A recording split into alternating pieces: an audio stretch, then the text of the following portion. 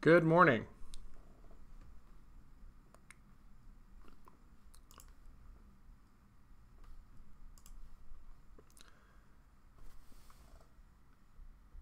Good morning and welcome to the CCSP study session. We're going to have these regularly, and these study sessions are designed to help supplement your existing study endeavors. They're going to help you just focus on a few key topics.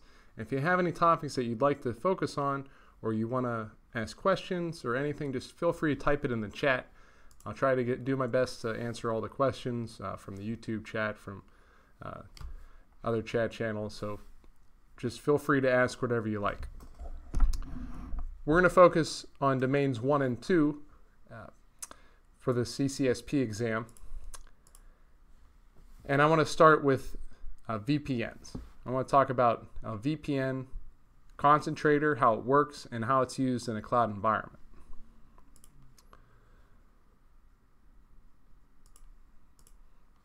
So for those of you who don't know me, my name is Dennis Kraft. I'm the head instructor at Cyberkraft Training, and I'm the instructor for the CCSP course.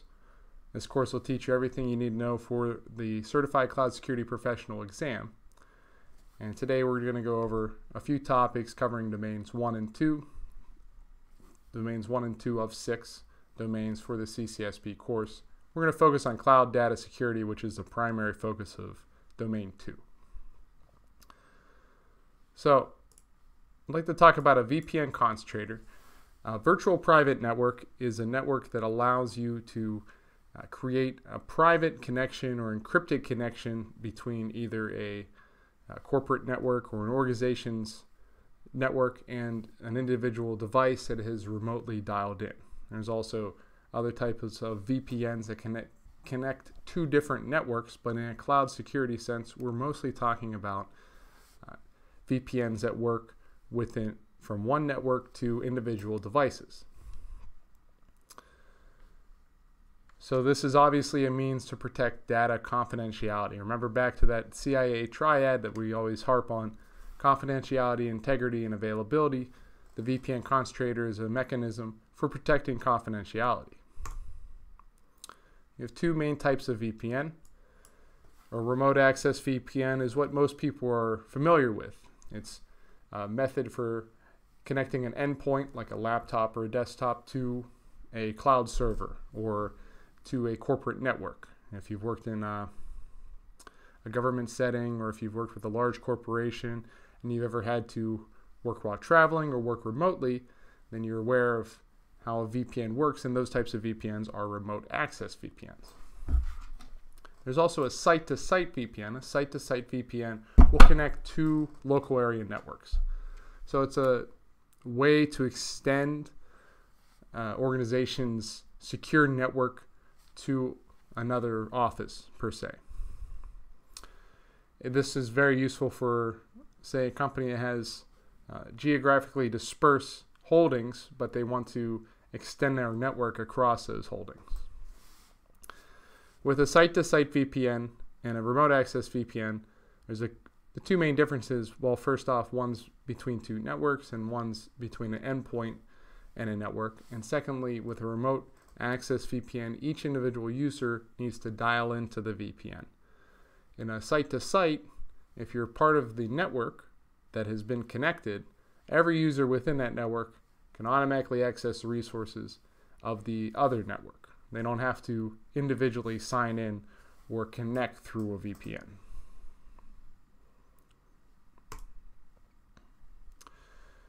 A very common protocol used for VPNs is IP security, or IPsec.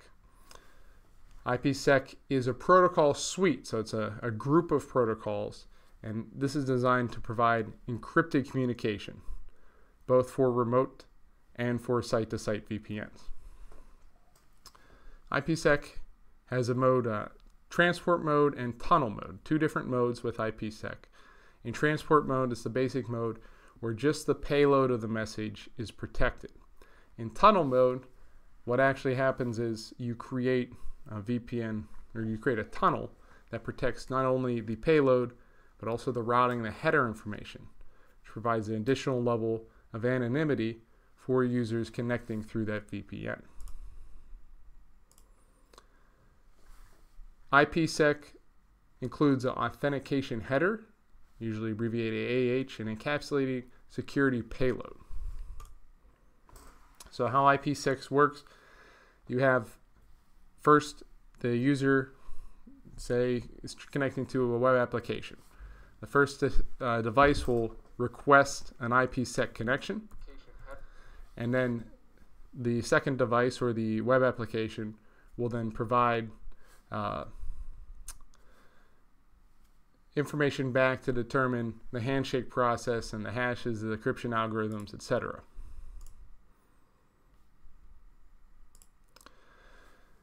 Then in step 3, each device is going to agree upon those parameters, the security association, and that's going to determine what's used for inbound and outbound connections. And then with those parameters set, the devices are going to communicate. Also with VPNs, you have what's called a split tunnel or a full tunnel. So split tunnel VPN only secures selective traffic. Usually it's just like HTTP traffic or internet traffic or whatever traffic that the organization deems necessary to protect. So, and oftentimes HTTP traffic might be left off, or connections to certain services like Facebook or LinkedIn. Those would be not pushed through the VPN to save company resources and bandwidth. But any SharePoint connections or any connections to a FTP server within the company, those would be pushed through the VPN. And a split tunnel VPN can differentiate between the different types of connections and then provide only selective encryption. A full tunnel VPN encrypts all traffic. All internet traffic will go through the full tunnel VPN.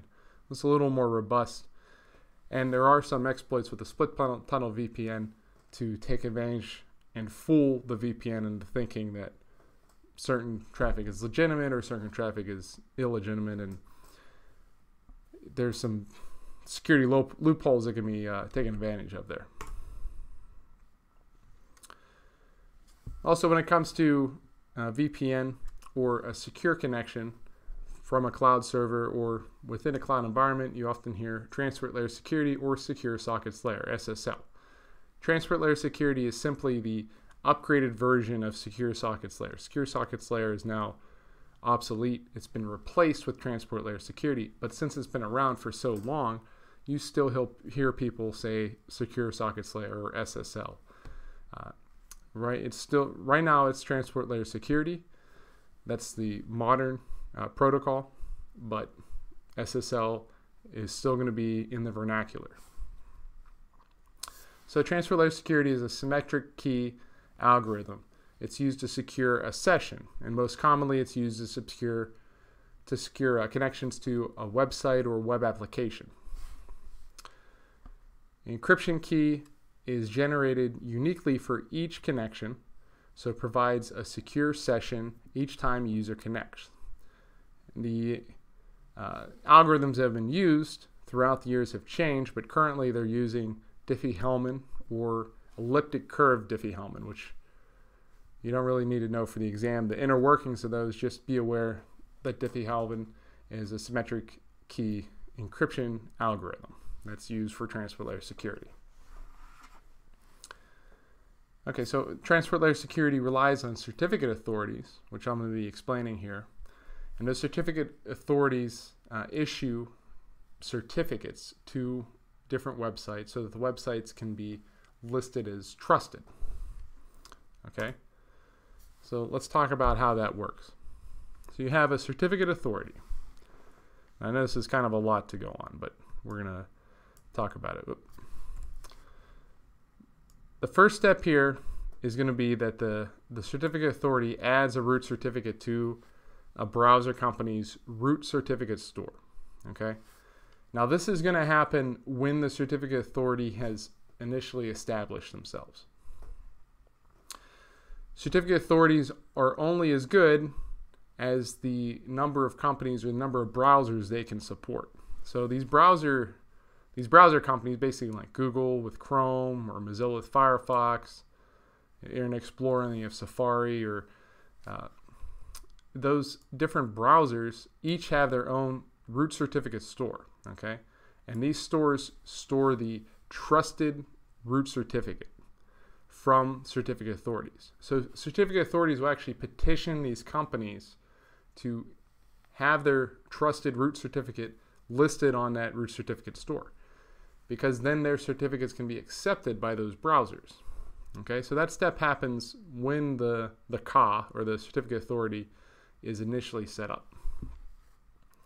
So after that, you'll get an individual website that's set up, and that website wants to conduct secure traffic with their users. So that website will go, instead of going all the way to the browser, the website will talk to the CA, the certificate authority, and ask for a TLS certificate. Okay, and then the CA will evaluate the website and then provide them with a TLS certificate. That TLS certificate has been signed by the certificate authority. So now, when a user contacts a website, the user is initiating a TLS session, okay? And to show that the website's trustworthy, the website passes off that transport layer security certificate to the browser. Now, the user using the browser is not going to know right off the bat if that certificate is trustworthy, okay? I mean, a website could just use what's called a self-signed certificate. They can just make a certificate for themselves and sign it themselves and then pass it off as a real certificate. So how do you ensure that certificates are trustworthy? You check the browser's root certificate store. And this is where that first step comes into play. The browser is going to determine if that root certificate, TLS certificate that they received, is actually trustworthy. And if it is, then the session continues with the agreed upon parameters using the TLS protocol.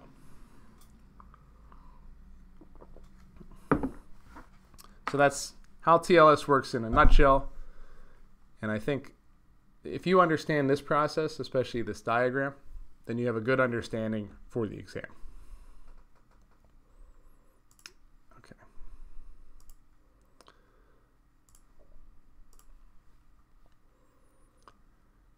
All right, let's take a look at the study guide here.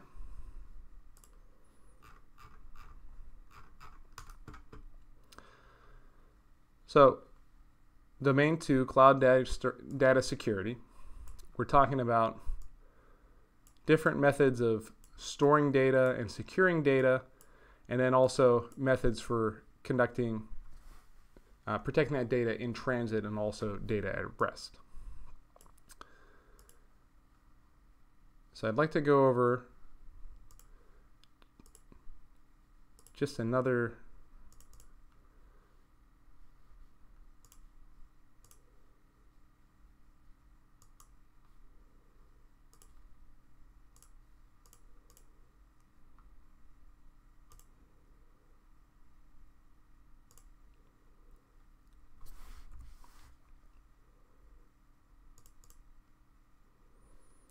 Okay, let's talk a little bit about data at rest. So data at rest is encrypted with an encryption method. Usually there's a couple different methods in use. Most popular are Advanced Encryption Standard, or AES, and that AES comes in different bit sizes. You most commonly see AES 128, 192, or 256. Okay? AES has very good protection, particularly against timing attacks. It's a particular attack that targets different encryption algorithms, and it has a very low memory requirement, so it can be applied quickly, and it can do decryption quickly to retrieve data. Blowfish is another very good option, usually used by corporations, as opposed to the federal government, which will use AES. Blowfish is an open source algorithm, and it comes in 64 bit block sizes, but it supports up to 440 bit. So Blowfish and AES are the ones you'll most likely see, and those are both for encryption of data at rest or data that's stored on, say, a cloud server or on a hard drive. We talked about symmetric encryption like TLS. Then asymmetric encryption, on the flip side, is where symmetric encryption uses the same encryption key. Asymmetric encryption will use what's called a public key and a private key. So an asymmetric key or asymmetric encryption, say I have a encryption key. I have a private key and a public key. The public key I can give out to anybody and anyone can have a copy. Anybody who encrypts a message with my public key, the public key that's available to anybody, that message can only be read by me because my private key is the only thing that can decrypt that message. So in that sense, a user can send a message that can only be received by me. Anybody else who receives that message or intercepts that message will be unable to decrypt it. With on the flip side, if I encrypt something with my private key, the key that I don't share with anyone, and I send out that message, everybody can decrypt it because everybody has access to my public key. So what this means is that anyone can decrypt the message, but if they're able to decrypt the message with my public key, they know that message has come from me because the only way they can decrypt it with that public key is if I first encrypted it with my private key. In this sense, the only thing that's being protected here is data integrity because you are ensuring that the message has not been tampered with. If any data was altered in that message, you would be unable to decrypt it with that public key of mine.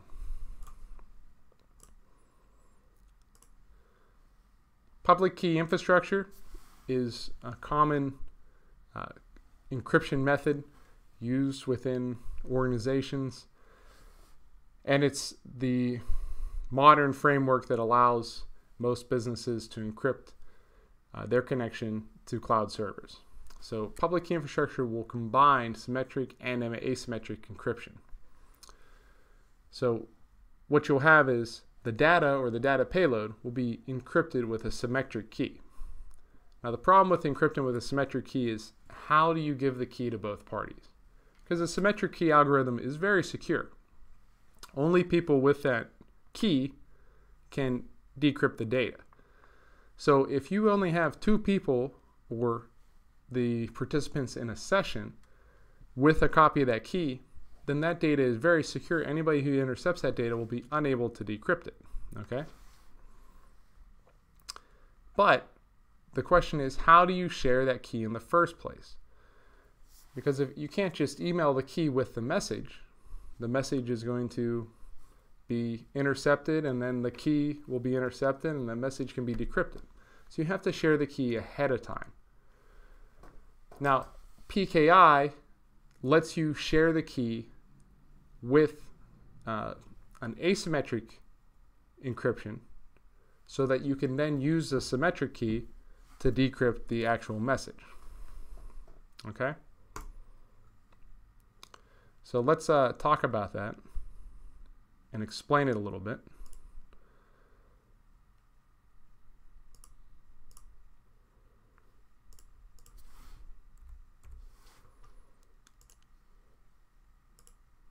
Okay. So if we have an encryption key,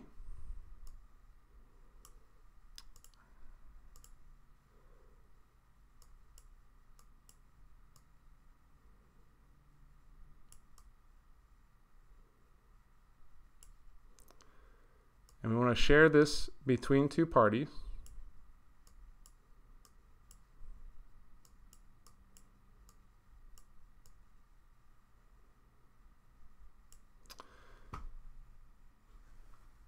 in order to do that, we want to first share the message itself with an asymmetric key. Okay? So we would use the methods I talked about previously to share a message, ensure that the message is coming from an individual person, and then with that asymmetric method, ensure that we've shared that private key or that asymmetric or that symmetric key. And then once that symmetric key is shared, then the message can continue and the communication can be secure. So PKI uses an already established framework to ensure that that key is shared ahead of time and that users are able to determine, like we talked about before with the certificate authority, determine who has what level of trust, or if someone has a certificate provided by the certificate authority, then they can be trusted. So let's go back to our example from earlier.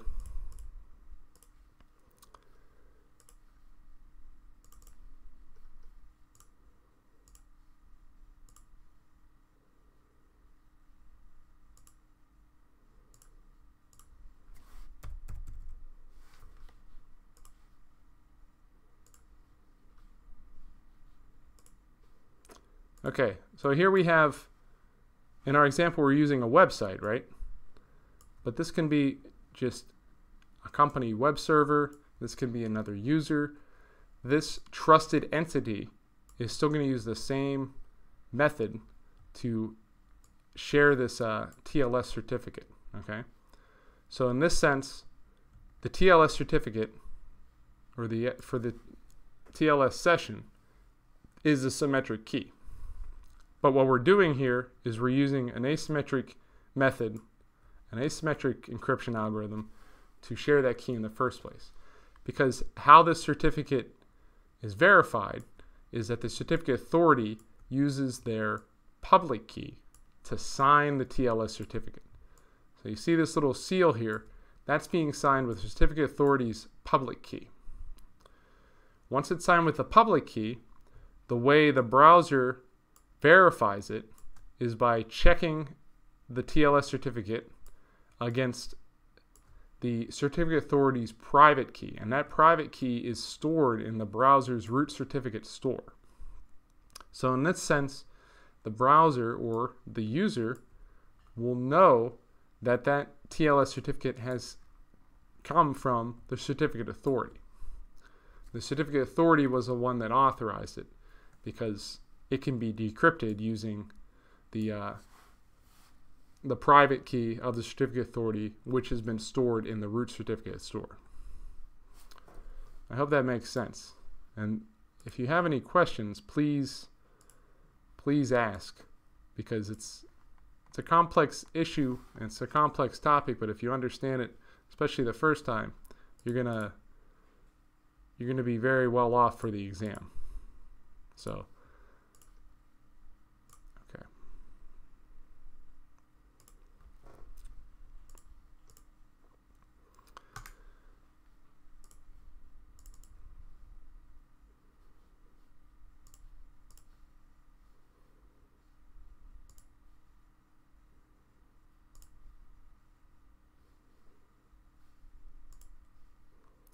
Okay, going back to VPNs, there's we talked about some VPNs. There's a newer type of VPN called OpenVPN. I mean, it's newer, but it's developed in 2001. Okay, and this is an open source method of VPN that supports different encryption algorithms like AES and Blowfish, as opposed to just transport layer security VPNs or other types of VPNs. OpenVPN is actually very good for multiple connections. It's a method for providing an organization with many different VPN options. So just remember OpenVPN as a VPN, as a way to conduct and set up a VPN. All right. So we talked about encryption keys, session keys, and the keys with the certificate authority. Now, protecting the certificate authority or protecting those cryptographic keys is one of the main concerns when it comes to protecting data at rest, because if you don't protect your encryption keys, then an attacker who gets your encryption keys is going to decrypt your data. Okay, so you need to protect your encryption keys. You need to protect them commensurate to the level of encryption that you're protecting the data with. So if you have an AES 256-bit key and you protect that key, or you encrypt that key in an encryption folder that uses AES 128, you're effectively encrypting your data with AES 128-bit, because all the attacker needs to do is decrypt that 128-bit to gain access to the AES 256-bit keys. So the lowest level encryption in your organization that protects your keys is the level of protection that's basically applied to all of your data, if that makes sense. It's like the weakest link in the chain.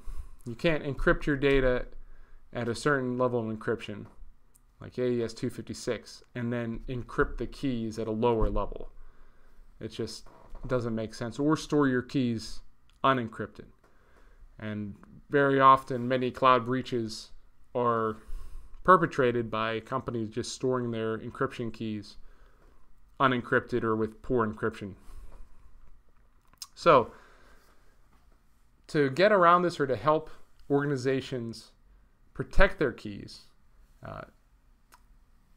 there are companies called Cloud Access Security Brokers, or CASP. CASP basically do key escrow. They control the keys for the organization, they secure the keys, they encrypt the keys, and because they're a third party, that automatically allows the organization to store their encryption keys outside of where the data is stored. So say you have an organization that provides cloud data storage. Okay, instead of that organization storing their own keys within their own cloud data store, they can use a CASP, and that CASP will have the keys somewhere else. So CASPs are very cost efficient, and they adhere to the cloud principles of scalability because they allow organizations to implement PKI or identity access management solutions without having to invest in the hardware, invest in the personnel and the resources to properly store their keys. They just simply hire a CASP.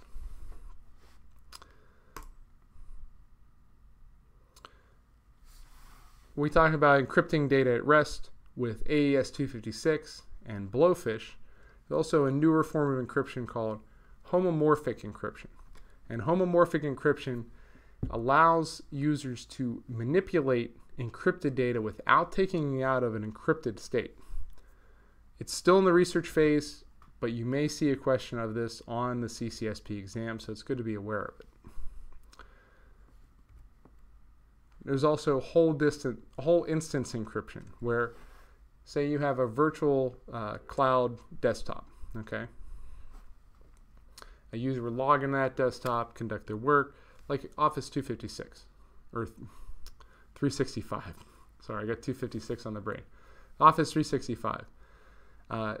That entire desktop instance can be encrypted when the user logs off. And this will ensure that it protects the data, it protects the instance, it protects that snapshot. And all you need to know is it's just a method of protecting a virtualized instance by providing encryption for that instance. And clearly this is just used for virtual environments.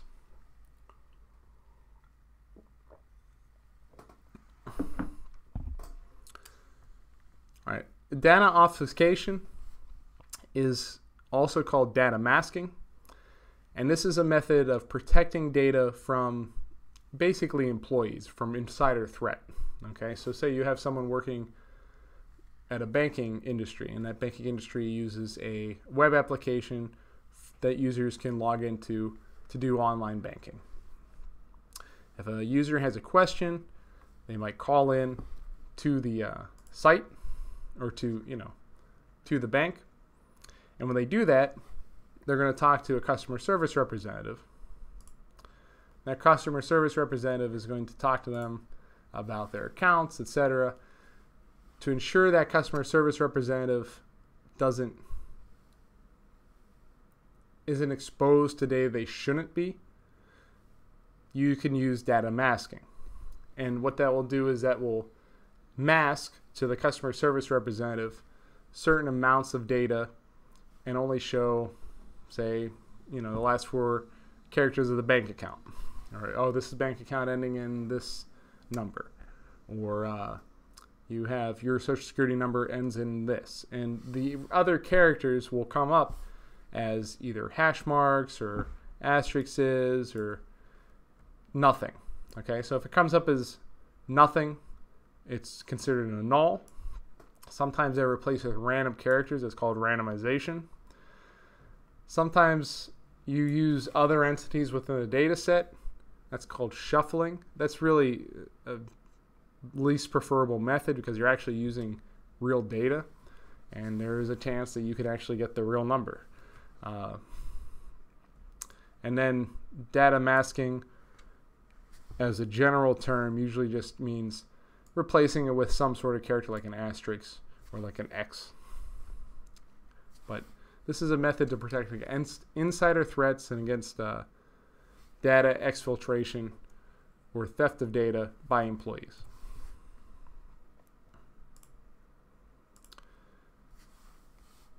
A hash is a one-way encryption or cryptographic function. It's a one-way cryptographic function that creates what's known as a hash of the original data. Okay, it's a cryptographic hash.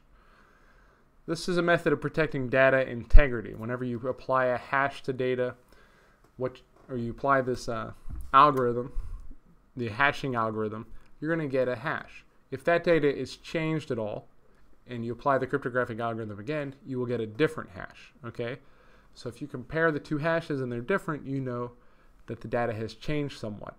If you're storing data for, say, long-term storage, it's always a good idea to apply a cryptographic hash when you initially store the data. Then when you retrieve the data, you can do a hash again and see if that data or that hash has changed at all. If it has, you may have had some data degradation.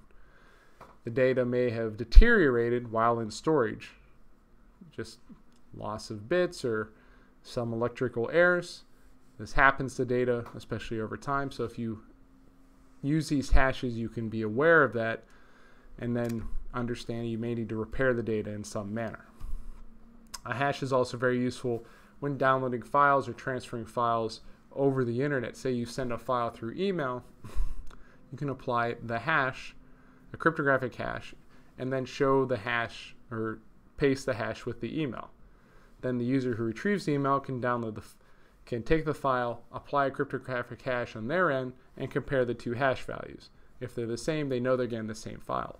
This can protect against man-in-the-middle attacks, where an attacker would intercept the message and change the data. Though at the same time with a man-in-the-middle attack, if they've intercepted the message, they can also change what the hash reads in the email. But say you're downloading a file from a website, that website can list the hash there, and as a user, when you download the file, you can apply a cryptographic hash on your end, get your hash value, and compare it to what the website's listed, and ensure you get the right download. All right, let's move on with a different topic for Domain 2. I think we covered obfuscation, we covered CAS, some encryption of data at rest. Let's see. Bring your own device policy. We can talk about that a bit. And data discovery. Let's go ahead and talk about those.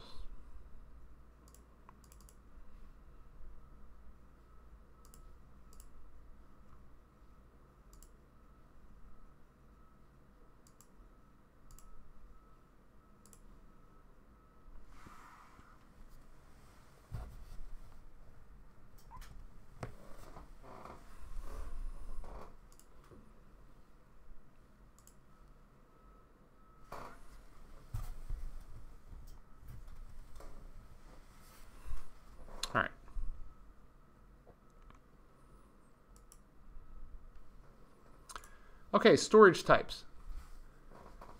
So there's a couple different storage types for data at rest. We have ephemeral disks. These are disks that are created as needed. So you have a virtual instance and you need to boot that instance and provide resources for that instance. You'll create what's known as an ephemeral disk, a disk that is only alive for the duration of the instance. Once that instance is closed, the state data of the instance is saved, that disk can shut down.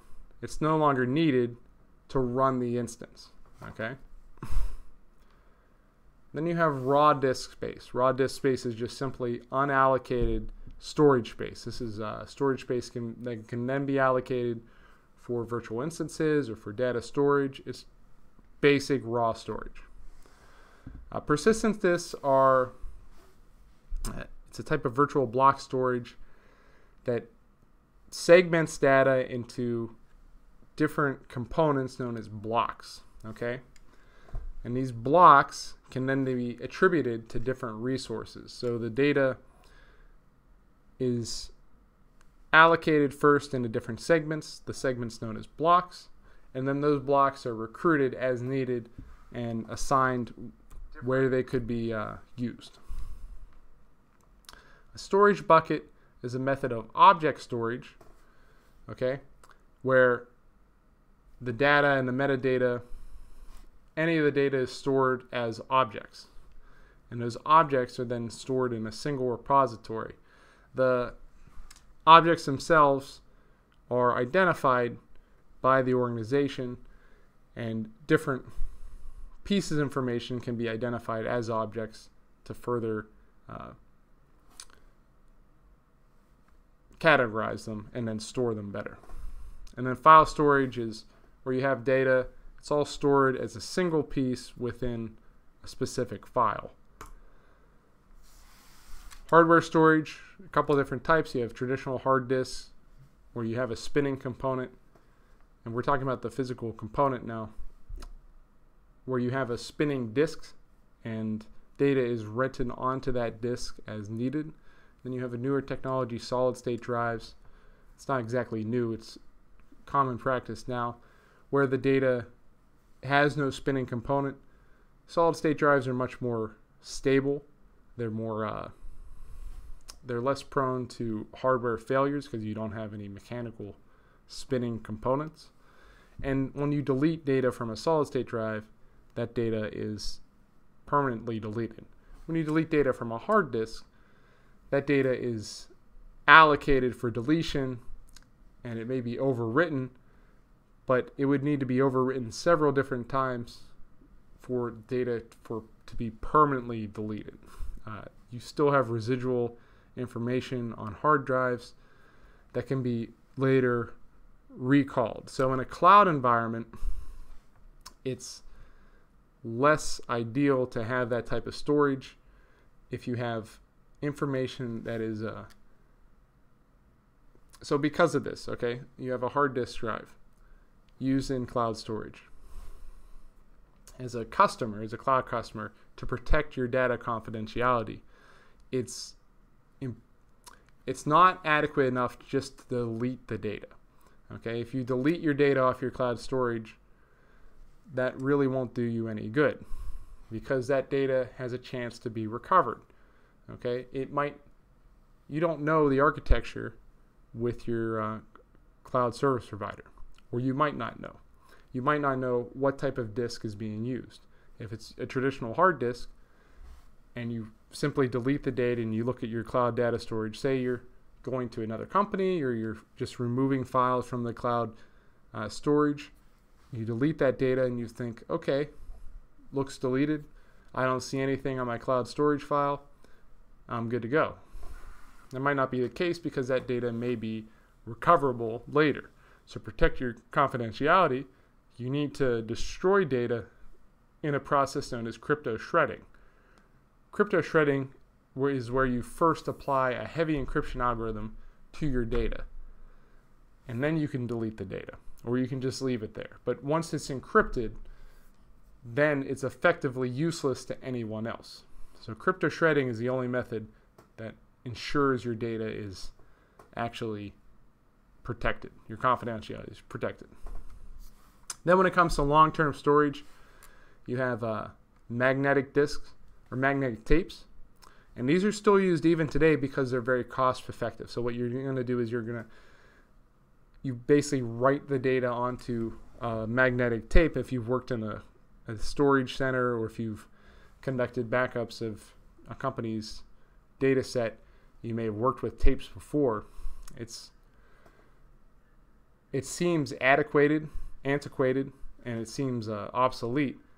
But because of the materials used, it's actually very cost efficient to do so. And then these tapes can be archived, they can be kept, they're lightweight, they store well, they're not super prone to degradation like a traditional hard drive is. So the tapes are a very good long-term storage solution that's cheap. When it comes to disk decay, I think the hard drive disks, the traditional HDDs, are the most prone to disk decay over time. Not only due to the mechanical failure of the spinning component, but also due to just the materials used and the data integrity errors that can occur over time. Solid state drives are much more stable, and tapes are, for their price, a very stable solution. All right, when it comes to storing your data, you want to be able to organize it well, and that's where data classification comes in. Data classification is basically organizing your data so you can find it again. So there's a couple different methods to do this. Labeling is applying tags to your data, and these tags can be used to later find that data. These can be defined by the organization, these labels, okay? And they will be applied when the data is created. So you might have a tag for each department within your organization. Say your human resources department stores data on personnel.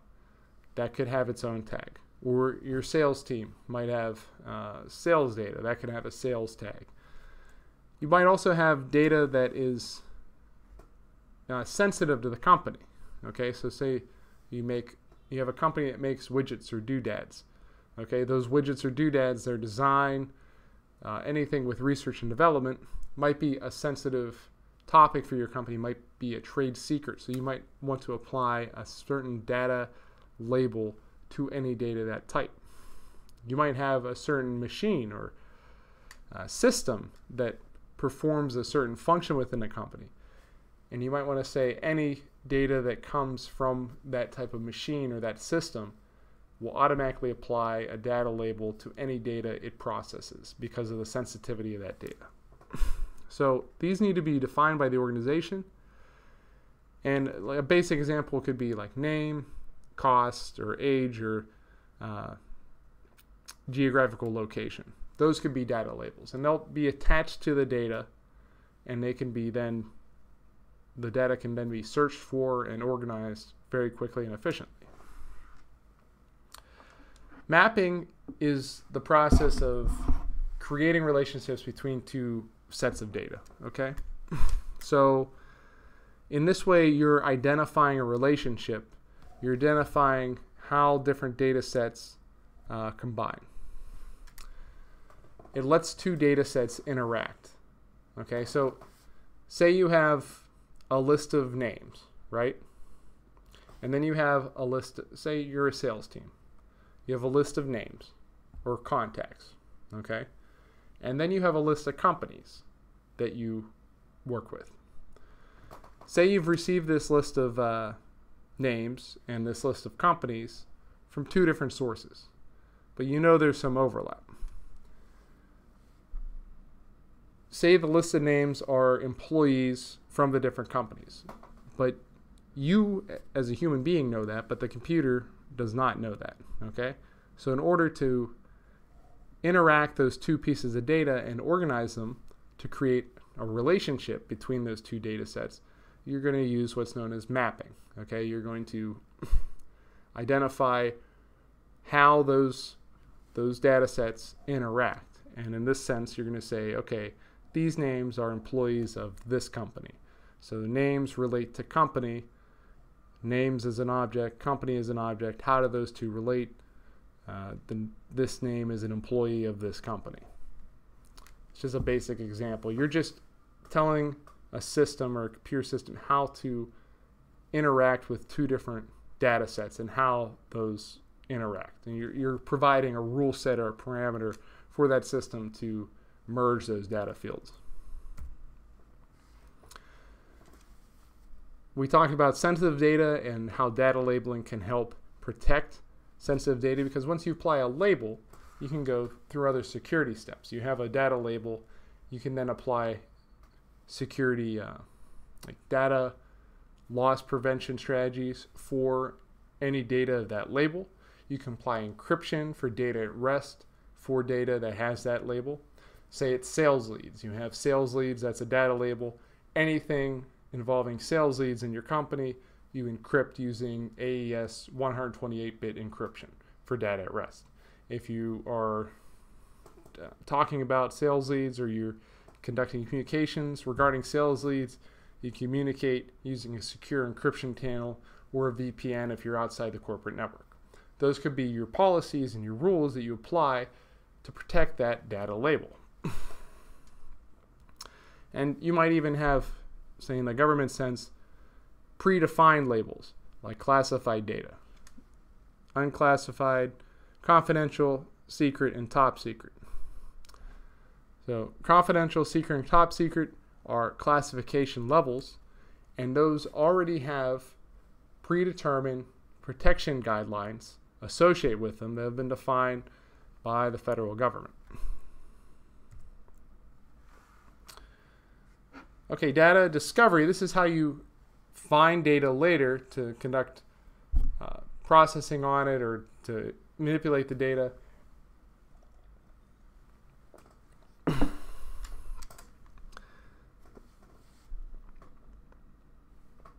And you have two different types, main categories of data. You have what's called structured data. Structured data can be mapped to a relational database, okay? That's the main way to define structured data. So if you can, say we talked about earlier, sales leads or names and companies.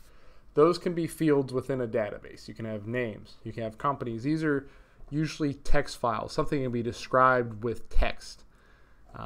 And then those can be mapped together. They can be placed into a database, like a SQL database, a structured query language database, as opposed to unstructured data. Unstructured data is data that's not really text-based.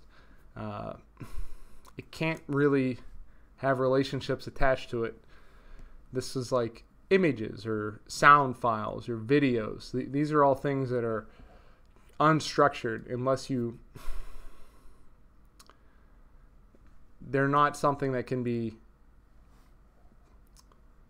manipulated and given a relationship to other types of data.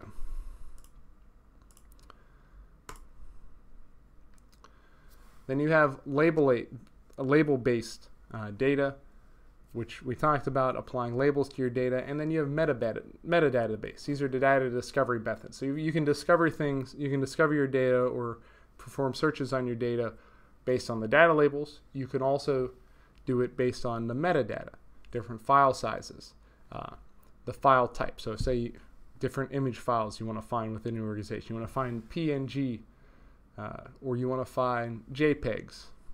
You want to find JPEGs of a certain image size or a certain file size. You want to find files that were made between September of 2018 and October of 2019.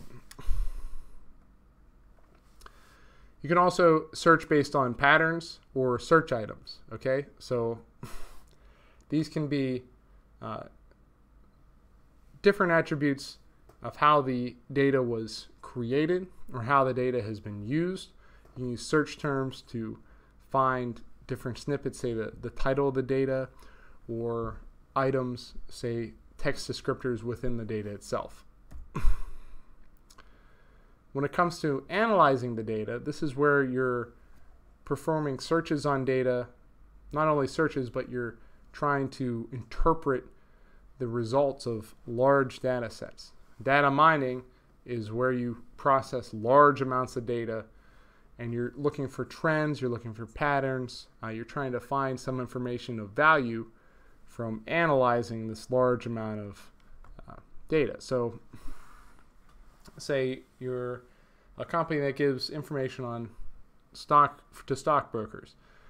Your data mining might involve looking at the number of shares that have been sold per day of these types of stocks, okay? Or say you're a golfing company and you want to provide stats on different golfers and how they have performed. You might say, okay, these golfers have done, par 4 at this golf course, at this hole, and this is the trend of golfers of this age range versus this age range. And you're collecting data, you're trying to find something of value. You might provide that information to like a golf club manufacturer to provide a targeted ad. It's just basically taking large amounts of data and processing it into something that's useful, finding a useful trend or useful piece of information.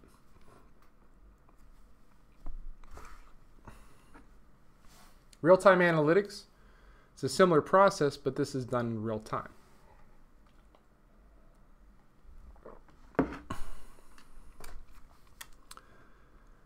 All right, personally, we talked about data. We talked about how to classify data, how to search for data, and how to analyze data. Now let's talk about other types of data that have been defined based on laws and regulations. Personally identifiable information is information that is used to identify an individual. Okay, this is a privacy law defined term. These include social security numbers, addresses, phone numbers, emails, any little piece of information, and piece of information that can be combined with others. It's like an address on its own might not be of concern, but when you combine address and phone number and name, then now that's a concern. These are pieces of information that can be used to identify an individual. Protected health information, this is information that's been defined by HIPAA, or the Health Insurance Portability and Accountability Act. This includes PII and includes information like health records, insurance information, and different health account numbers. For finance, you have what's known as the Payment Card Industry Data Security Standard, PCI DSS. This is a set of standards agreed upon by major credit card companies. Okay, and these credit card companies have set requirements for security for organizations that process credit card information. So if you process credit card information, you should be in compliance with PCI DSS according to this agreed upon set of standards. And if you fail to comply, your ability to process credit card information may be revoked. Though, even though there's a set of standards, it doesn't ensure proper compliance. And there's many instances where companies flaunt the regulations or get by with minimum requirements or requirements that are inadequate, and they continue to process information. That's why credit card fraud is so prevalent. It's one of the reasons. All right, I think that was a good overview of our data sources. Let's see. We've talked about data discovery methods, real-time analytics, storage types,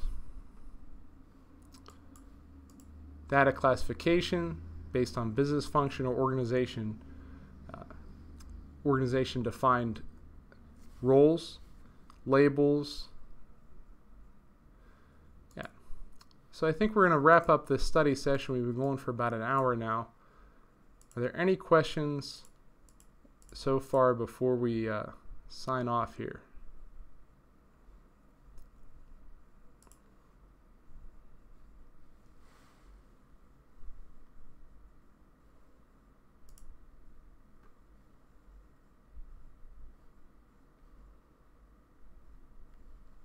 Information rights management. Okay. All right, so what is information rights management, and what let me talk about this real quick.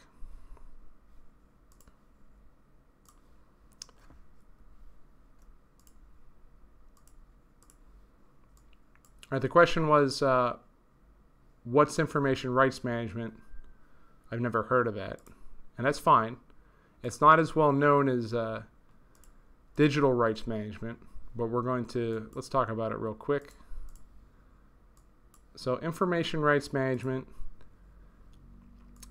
it's basically a subset of digital rights management, okay? So where digital rights management protects primarily like video files and audio files, songs and whatnot, information rights management provides protection for text files, okay, like emails, PDFs. So this will protect certain pieces of information within the PDF or within the document, within the email, and you can apply rules for the document itself, okay? And those rules will remain consistent even if that document is shared. So for example, you might have on a PDF where the user is only allowed to select 10 lines of text at a time. This is trying to prevent the user from copying the entire document and then pasting it somewhere else to basically plagiarize the document or use that information elsewhere. It's going to make it more difficult for the user to do so. Or certain pieces of the document are obscured, or you can only gain access to the document if you have the correct password. That's a method of information rights management. It's designed to protect information even regardless of where that information is passed. So imagine having like a locked briefcase with the documents inside. Only people with the right access, with the right key, can access that briefcase and read the documents. Every time they pass it off, the briefcase goes with it. I hope that answered your question. Okay, are there any more questions before we wrap up?